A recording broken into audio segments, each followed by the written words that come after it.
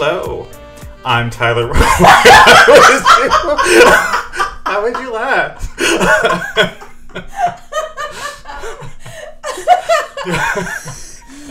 Which is very sensual. Hello.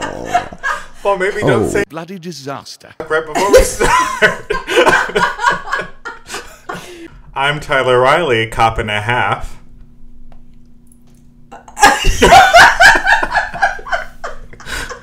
Tristan Miller, saucy sleuth. I'm Meli, the spy, and welcome to the Amateur Detective Club. Yeah, thanks, guys. And I now call this meeting to order. Gosh darn it. I've had the least experience introing this show. I've done it like 4 times. And today's show...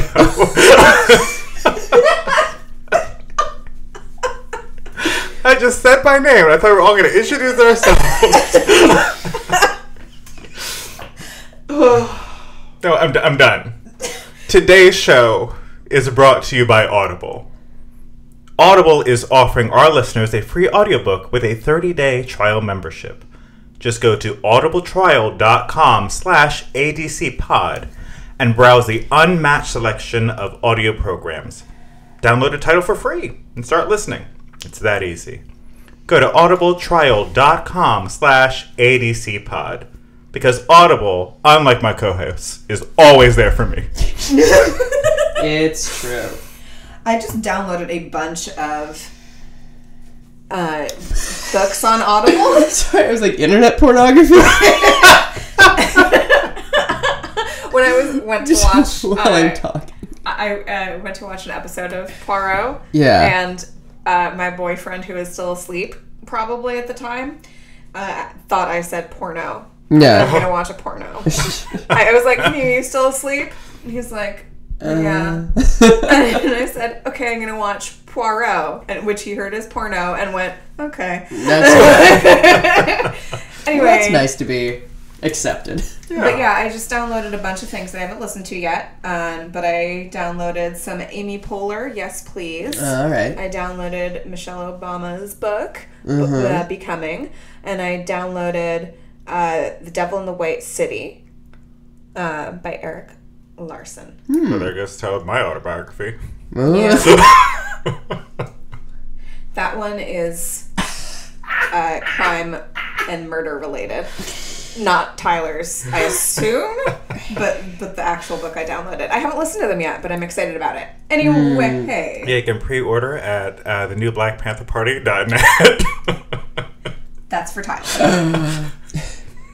Not a real thing, as far as I know. The new BlackPanther.gov. .net. .edu. .edu. .gov shut us down. They shut us down that makes sense real quick. Yeah. So, we got an interesting one for you today. Yeah, so story time. Ooh, settle in. It's pretty short. It's as interesting as it is long, which is the correct ratio. My computer crashed while I was on my tour, and we lost the original episode of this. So we have to now remember a book that we all read about a month and a half ago. Yep.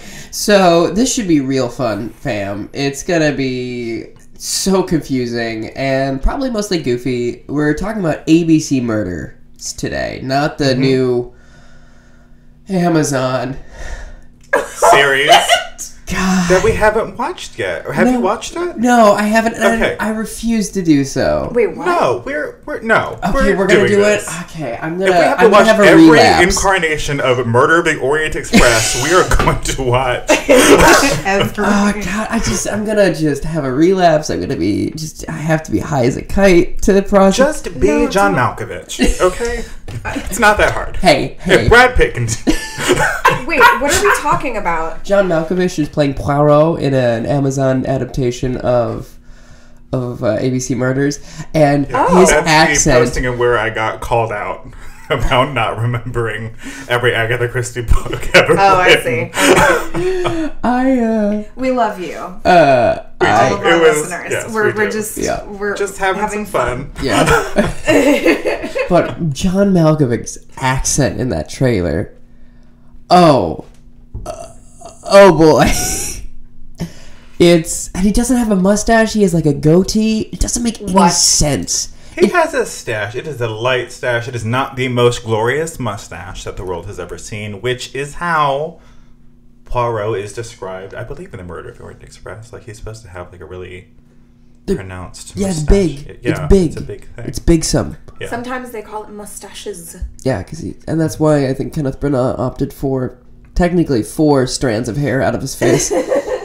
J.C. Ridley said this very funny thing of like, yeah, the mustache was second on the call sheet. Amazing. Yeah. But yeah, okay, we will watch it, but... Yes. Okay, so we read a month and a half ago a book called The ABC Murders by British writer Agatha Christie, featuring her characters Hercule Poirot, Arthur Hastings, and Chief Inspector Japp. Anyway, yes. So, this is a book about... Oh, okay. It's really difficult reading this book as a dyslexic person. The title alone was confusing.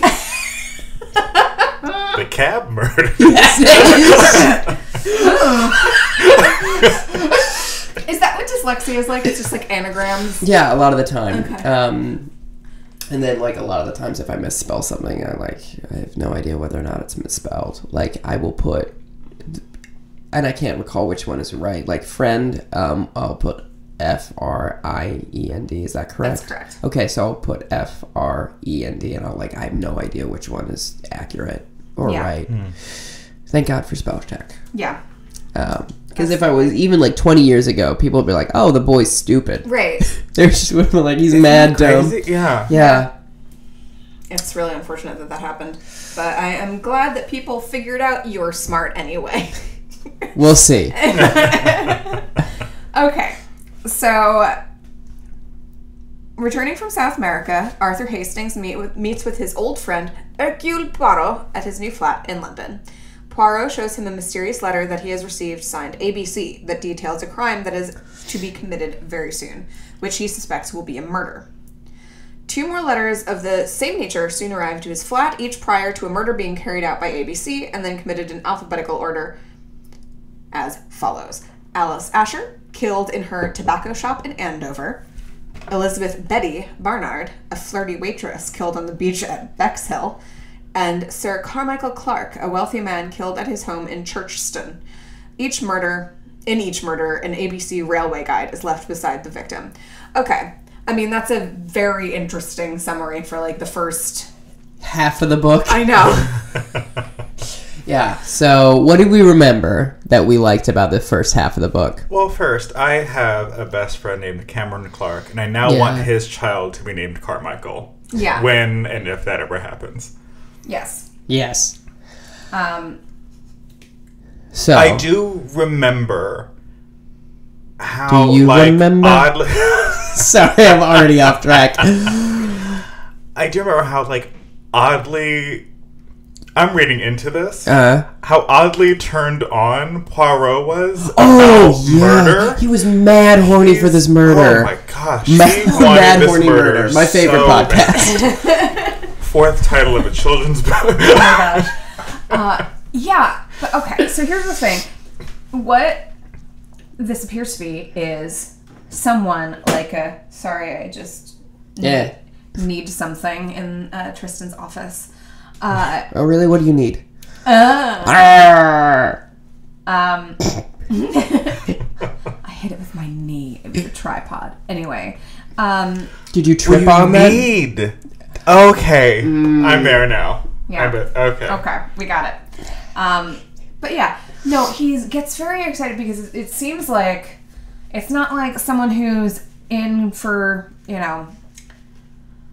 typical murder reasons, someone isn't doing this in the way that most people murder. The way that most people murder is I need something out of this situation. This is a serial killer type profile. Yeah. Where they're I just want to murder because I think it's great. And boy, I just love killing. Boy, I just love killing. Exactly. And that's one of the best characters from Rick and Morty. Carbopulous Michael, he's just an assassin. That's what he says one time. He's just like, boy, I just love killing. Okay. Yeah, I mean... yeah. Here I go. And this is, so I understand where Poirot is fascinated by this. Yeah. Absolutely. And he's doing it in a very, methodical way. Yeah. It's very methodical, too. And Poirot likes his methods and stuff. Yes. So, first name, last name, city, everything starts with the same letter. It's in order. So it's like a puzzle for Poirot. It's like a murder puzzle. And, yeah. Two of his favorite things. Yeah, truly. Exactly, combined. It's his great passions. Two great tastes to go great together. Yeah. And, Hastings, I feel is just excited to just be doing something with Poirot again. Yeah, it's so cute. Visiting. Yeah. Yeah. And there's already something up. Yeah. He even says in the introduction, it's like, man, I hope something's up. And then he's just excited to get the gang back together. It's really sweet. Yes, it is. So they're kind of running all around the country trying to thwart these murders before they happen. And they're not able to. Yeah, and these first three. Poirot has an interesting attitude. This first couple of chapters of people are like, are you going to try and stop him? And he's like, I don't know enough to do that. People are going to die. Right. And they're like, you can't just do that. And he's like, what? You don't have a choice. Right. I have nothing to go on. Yeah. And I also just love how everyone is just like, you have to do something, Poirot. And Poirot, you're also detectives. Do your damn job. Yeah. How about that? It's like, I'm retired. Yeah, technically I should be doing, what is it, root vegetables? Yeah. Root vegetable marrows, yeah. Which are root vegetables, indeed. Zucchini. So yeah. That's my drag name, Zucchini. Zucchini. Oh my god. Well, it seems that Poirot was going a little zoo crazy when left to his own devices. Ooh. Yes. So along the way, we collect this cast of characters, and that they form the Legion. Right. To figure out these murders. But wait, nothing beat his old life. Oh. That's a root vegetable. Care about it. Carrot about it. There we go. Oh, yeah, okay. You got it. Turnip for what? Said Poirot. I cannot abide this house music. Definitely Hastings, it is too loud. So we get... parsnip it in the bed. No! It's fine. You weren't done yet. I tried too early. So, okay, the victims that we have are Alice Asher. She's the first victim. She's an elderly woman, no children. She is the owner of a tobacco shop in Andover. Great. Betty Barnard. The second victim, this is what Wikipedia says. A young, flirtatious, part-time waitress. She's more than that. Anyway. She's more to that than to me. Yeah. Yeah. And then Sir Carmichael Clark. Yeah. The third victim. Who's a rich, childless old man. I love the name Carmichael because it's you couldn't decide on just Michael. Yeah. You wanted another name plus Michael. Was that Carmichael the bad dog and all dogs go to heaven?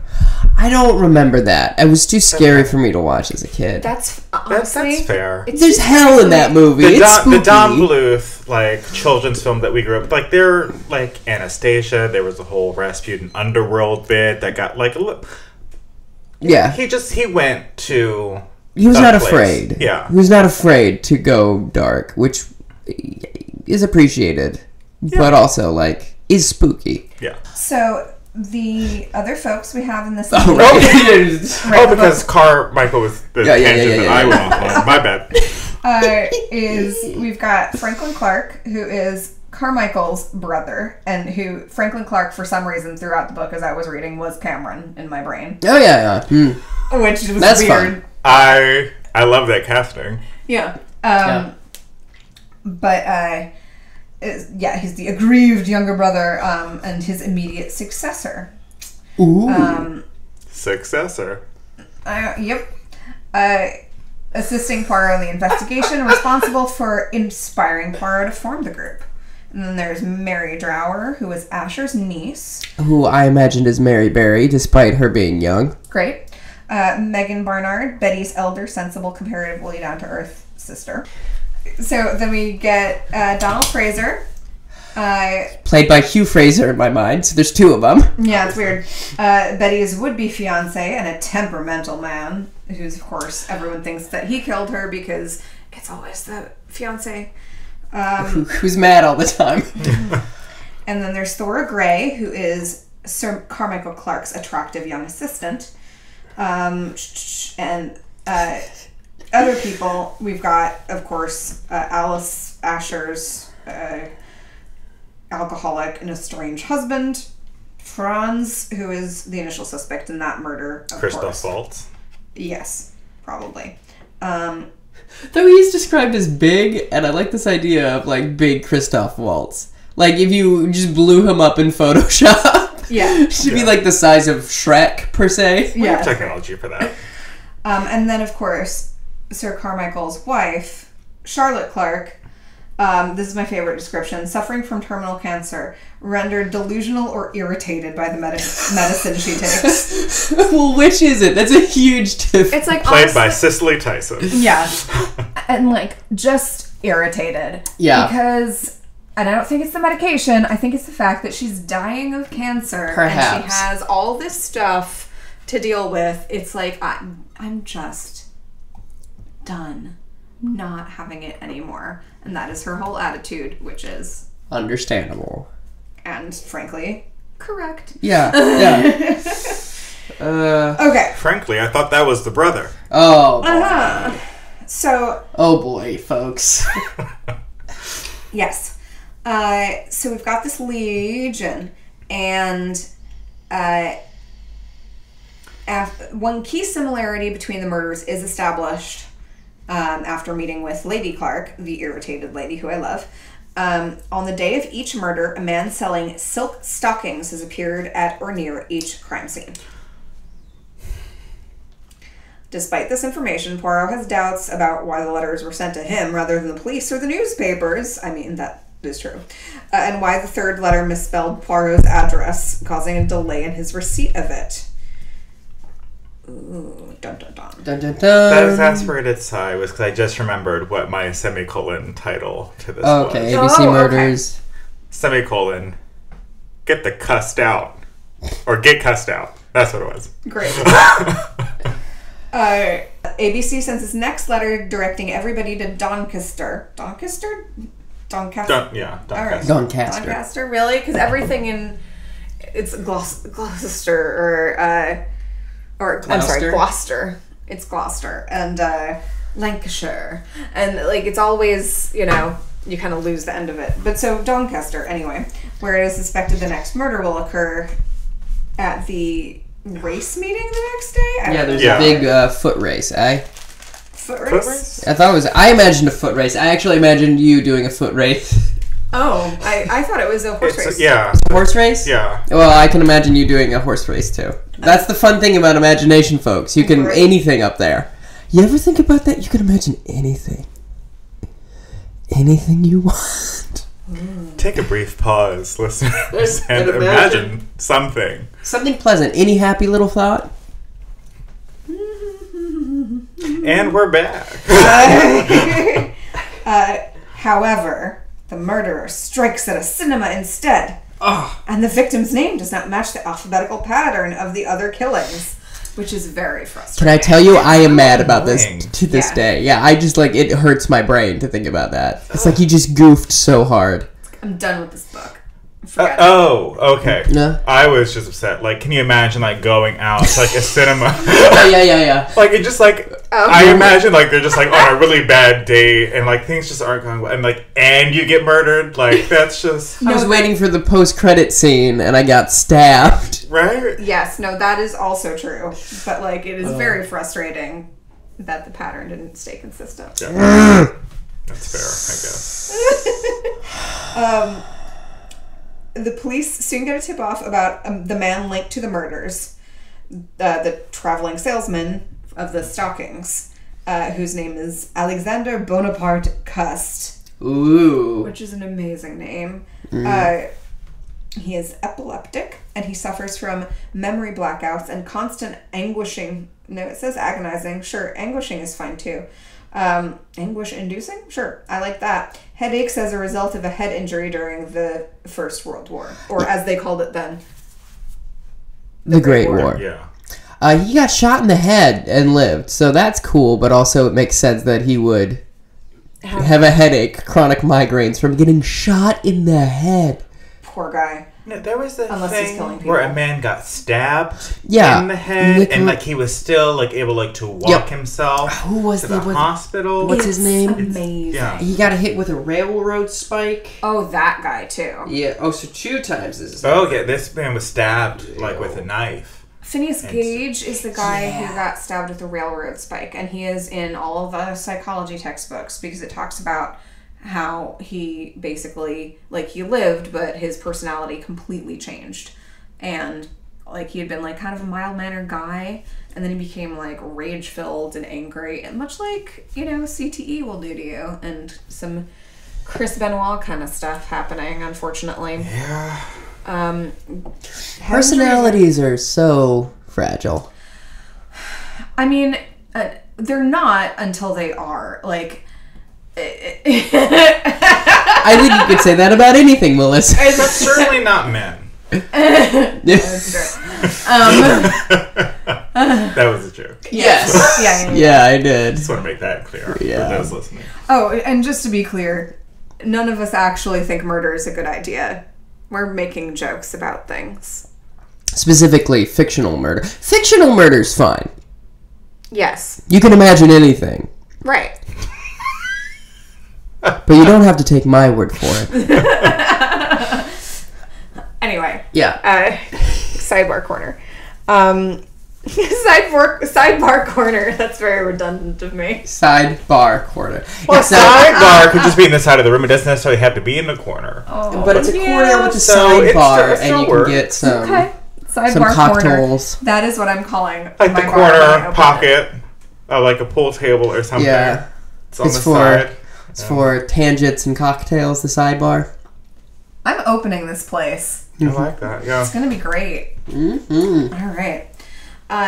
So they find Cust, and he flees his apartment, but upon arriving at the end of a police station where he is taken into custody. There we go. Custody, yeah. What did I say? Custody. Because cust is in the name Oh. and the word. I'm like, did I missay it? No. Okay. Apart from claiming that a stalking firm hired him, he lacks any memory of committing the murders, but believes he must be guilty of them because he had been at the cinema where the last murder occurred and found blood on his sleeve and a knife in his pocket after he had left. Oh, that's so scary. I know, right? Can you imagine? Poor guy. The police learn that the firm in question never hired Cust. Their search of his room turns up an unopened box of railway guides, the ABC railway guides, and the typewriter and fine paper used in ABC's letters, while the knife is discovered in the hallway outside his room where he dropped it. Poirot doubts Cust's guilt because of his memory blackouts, and especially because he had a solid alibi for the Bexhill murder. It's just wild. Yeah, it's absolutely fascinating. So then they have a meeting with the Legion, which is... So dramatic. Yeah. The drama is things, the human drama. And... Okay. Yeah, so... Sorry, I don't like the way that this... Sorry. Wikipedia. I'm calling anyone from Wikipedia who knows... Like, people who write and update Wikipedia articles. Updaters. Someone help this page. Because... This is a weird summary. Donate today. And the next thing is the reveal of the murderer in this summary, and it's not a good time. Yeah. I would like to say something. Yes, yeah. Turned Australian for a second. I would like to say something. I think you should. What's also very interesting throughout the entirety of this book is everyone is like, this guy is a madman, he's clearly insane, and one of the reasons Poirot doesn't exactly believe it's this guy that they've cussed is because he did send a letter, but it didn't, like, one of the letters didn't match the previous format, and it didn't make sense. And the whole thing about the serial killer is it's so methodical. Yeah. And one of his mantras is like, no, there's logic to it. And then there was a break in the logic, which really allows them to find out what's going on with these crimes. But it's, I think, very interesting, like, the fact that he does, like, a cop to, like, even people who have, like, mental health issues, there's still a logic to it. Like, it makes sense to them. It's consistent. Just because it's not how most people see it doesn't mean it's, like, random. And, I mean, killers, their MOs can... Oh, no! Killer, I hardly know her. That's terrible. Oh, no. Oh, no! Yeah, that is pretty terrible. But killers often have, like, sometimes their MO will change. Yeah. But in certain ways. Not like this. And what happens in the cinema is that a man is killed, but it ends up being, and I don't know why it doesn't reference it. It's so weird, the way this is laid out. So in the cinema, this guy, what is his name? George Earlsfield is a barber who is stabbed at the cinema in Doncaster, whatever. When it seems like the intended victim was actually a guy named Roger Downs, who's a school teacher visiting the cinema, and finds Earlsfield's body. So, like, they're sitting next to each other as well. So Earlsfield, was not the intended victim. Downs was, but the killer was getting sloppy, basically. It's just like,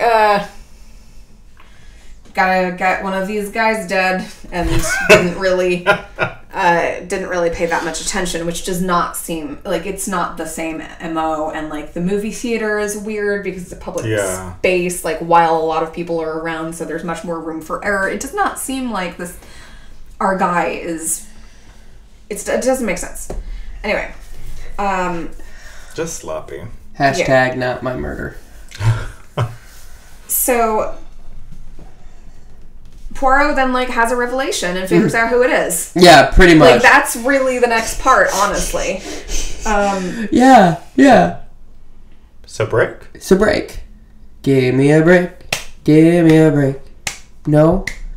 I was waiting for you to finish your thought. Was it supposed to join in? Yeah. Oh, give me a break. Break me off a piece of that kid. Murder. Oh, hello. This is Tristan Miller, the Saucy Sleuth, and I have a few things I'd like to say. Number one, please do go to audibletrial.com/adcpod and use that free month to get a free audiobook. A bunch of great ones there. I'm in the middle of the Mr. Rogers biography. It is excellent. Also, you're going to go to patreon.com/TristanJMiller to support this program and other programs like it. You can follow me at TristanJMiller1 on Twitter, Tyler at It's Tyler Riley, and Melissa at Melissa J. Meli.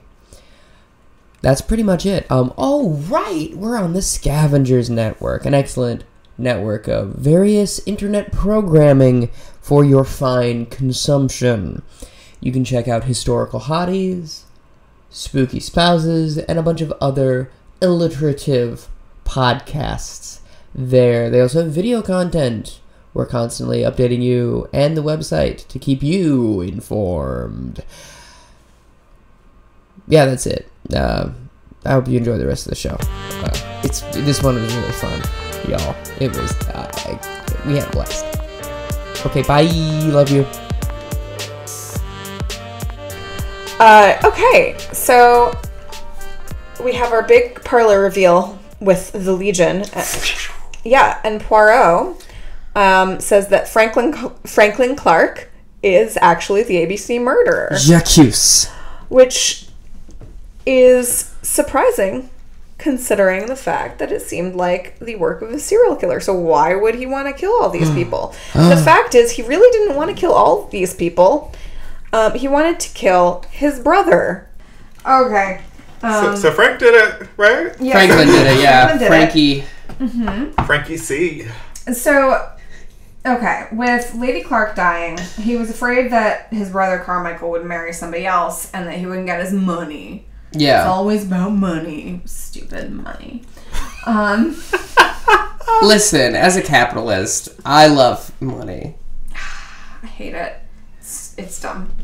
I know I need it, but it's annoying. And we'd like more of it. Yeah, no, we do. Go to audibletrial.com. So, yes, he decides that since his brother could remarry, he needs to kill him before his wife dies so that all their money will go to him. All your cash belong to us. Yeah. So that he will be the inheritor. However, he has a chance encounter with Cust at a pub, and then they they lock eyes across the room. Oh, exactly, man. And he's not worth stuttering over. He's like, this guy is the guy that will get me out of this and still allow me to kill my brother. He disguised his crime as part of a serial killing. Having created the letters Poirot would receive, Franklin set up Cust with his job, giving him the typewriter and other items Franklin would use to frame him for the murders. My gosh, I can't talk. A suggestion by Hastings makes clear that the third letter was misaddressed intentionally so that Franklin would not be thwarted or interrupted by the police. Franklin then followed Cust to the cinema, committed the last murder, and planted the knife on him as he left. So Franklin's like, nah, this is nonsense.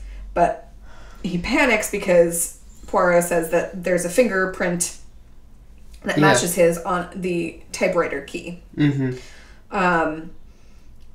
And so then Franklin attempts to commit suicide with his own gun, only to find that Poirot has emptied it with the help of a pickpocket. Yeah, which is so gangster. It's so cool. This guy just pulls out what? He pulls out a gun, tries to shoot it, and then he's like, beans. Beans is what he says. Poop. Direct quote. But yeah, so I'm sorry, Tyler, did you not like me calling it gangster? Is that bad? I don't think it was, but we'll get into it. Okay. And then for some reason, Poirot is like, you, Donald and Megan, you should get together, and they do. Yeah. He's a regular... never mind. Matchmaker. Dolly from Hello, Dolly. Gallagher. There we go. Yeah. Dolly Levi Gallagher. Thank you. And then Cust tells Poirot that the press have made him an offer for his story, which is great. So he'll be set, poor guy. Poirot suggests that he demand a higher price, and that his headaches may have arisen from his spectacles, not, getting shot or stabbed in the head, whatever. Once alone, Poirot tells Hastings... I'm sorry, the visual of getting stabbed in the head is both horrifying and hilarious. Yeah. Just like, because, you have those Halloween costumes, yeah, like an arrow through the head. Yeah, just like... Yeah. Like, what, guys? I'm fine. And then everybody's gone, and Poirot's like, hey, Hastings, guess what? That fingerprint? It was a bluff. Totally wasn't there. But I got him. Exactly. Okay, so what do we think of this book? Okay. From what I remember of our original episode that we recorded, I like this... Nothing. But I remember liking this book a lot because of the fact that it's really interestingly written in as much as you have the first-person Hastings parts. and then parts that Hastings is not around for, and he pieces together after the fact that are done in third person that follow Cust. Yeah. However, I could tell that it wasn't him because otherwise we wouldn't have spent time on it. You know, so I had no idea who it was up until the very end, and that made it very enjoyable for me. That is fun. I remember really enjoying all the interactions between Poirot and Hastings. I thought Inspector Crome was kind of superfluous as a character. You could have just had Jap do his normal Jappy thing. I mean, I didn't even mention him at all in the like the recap, I don't think. Yeah. Because, like, he was there. I mean, I guess New Inspector Who Dis. Yeah. He has some interaction with Poirot that's kind of interesting, but it's not essential. Yeah, absolutely. Yeah, so, but I still think I give it like an 8.5 or 9 out of 10. I really remember enjoying this book. And I think it also had to do with the fact that I physically read it. And I could go at my own pace, and the chapters were very short, which I appreciate. Yeah, short chapters, great thing. You heard it here, folks. Yeah. Short chapters, great things. Yes. Walmart. That will be my t-shirt. Short chapters, great thing. So I actually would have liked it better if it had turned out to be a true serial killer kind of thing. Yeah. And I was kind of disappointed that it didn't go down that road. I think I'd give it like 6.5, 7. Okay. Because I just find that fascinating, and I haven't seen Poirot deal with that, and I really would love to. It's kind of not Agatha's style, I guess. I mean, there's always a motive, there's always a reason for everything, other than, I just like killing. So I guess it would be a huge break with how she does things, but I mean, I think that'd be very interesting. Yeah. Yeah. I would also like to mention there are some, interesting conversations surrounding mental health in this book, with some of which are aggravating and some of which are not. And I think it's really interesting that she wrote Poirot to be sympathetic to this person. That's very nice. Yeah, it was very interesting. And at one point, Hastings accuses basically Poirot of also having compulsions, and he's like, no, I'm not. I'm fine. I'm just uptight. It's fine. And it's like, listen, Poirot. It's okay. It's okay that you have a mental illness. Yeah. We all do. It's a jungle out there. Yeah. Disorder and confusion everywhere, but no one seems to care, but I do. Hey, who's in charge here? Adrian Monk. What is it? I believe that Charles is in charge, actually. Oh, I see. There you go. Characters welcome. Obviously. Tyler, what'd you think?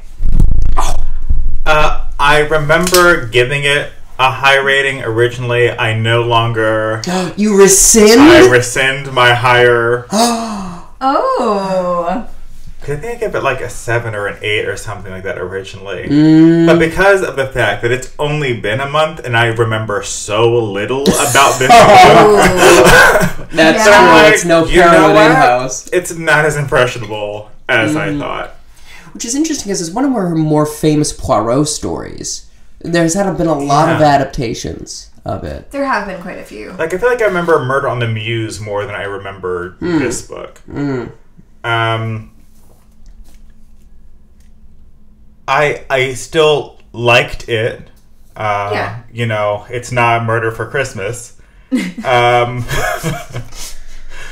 My problem was much like Melissa. Like, I was really hoping for like a serial killer situation, especially because how horny for murder everyone seemed to be at the top of the book. Yeah.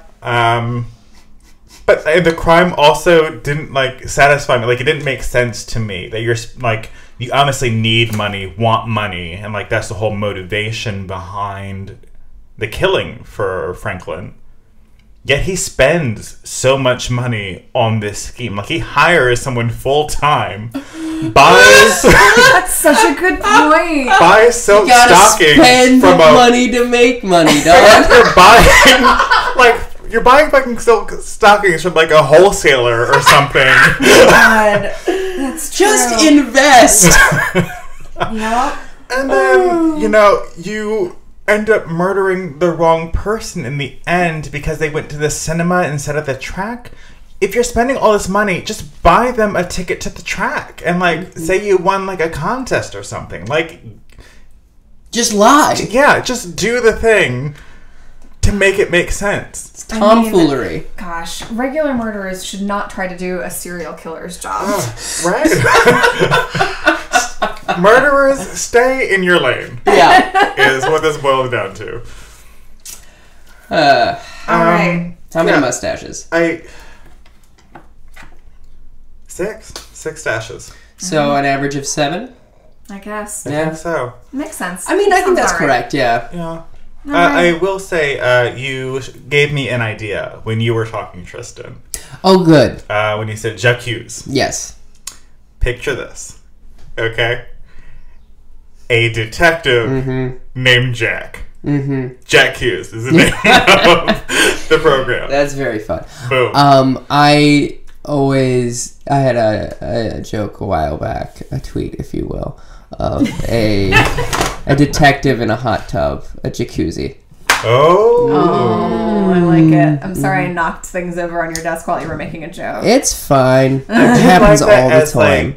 A murder or detective talk show, a la James Brown hot tub. Yeah. Too hot for the hot tub. All right. I think that we're done with this one, which is how we end all of our episodes. Yeah. Okay. Stop. I'm adding the pressure to time. Yeah. Okay. What if I had something else to say? Do I mean, you? I don't. But what if I did? I now call this meeting of the Amateur Detective Club to a close. Gavel sound. What? Great.